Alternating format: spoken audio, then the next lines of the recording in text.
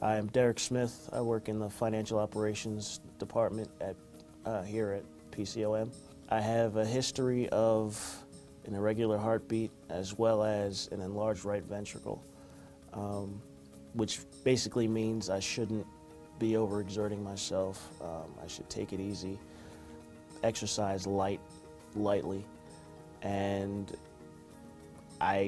this is a circumstance where I wasn't doing that. I figured I was okay to play basketball, and some of the employees and we have a pickup basketball game that we play once or twice a week. I overexerted myself. We were playing in the middle of a game, and I ended up collapsing on the court. I knew immediately that the sound wasn't natural. A natural fall, you brace yourself and you go down softly. It was his head hitting the floor.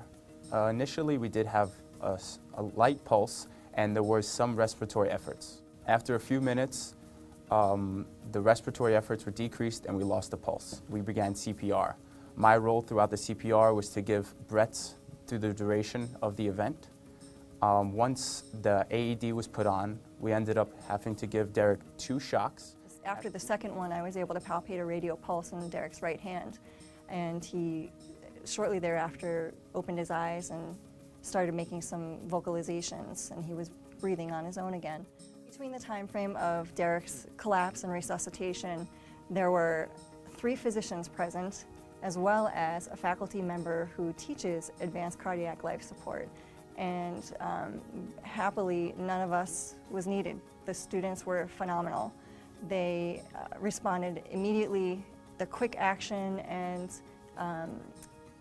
dispersion of roles really helped to save a life, and I couldn't be more proud of the students. And I had been involved in several code situations before this incident, but nothing where there wasn't an attending on hand initially.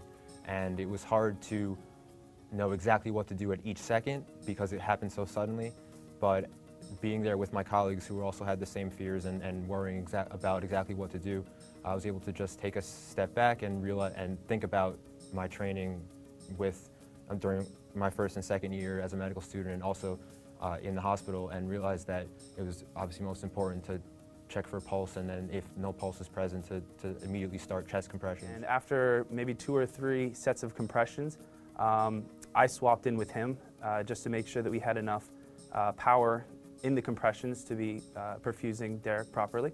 And then after 3 sets of compressions, I noticed that my compressions started to get a little bit weak, and then Kyle swapped in with me. So I think one of the most important things that I found during this situation is that you can practice a lot on the compression dummies, but they collapse relatively easily.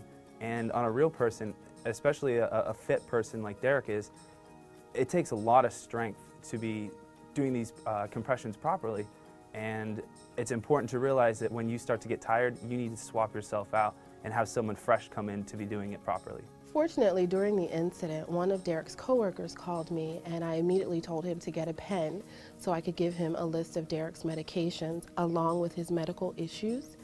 But thankfully, there were no long-term ramifications or side effects from this incident.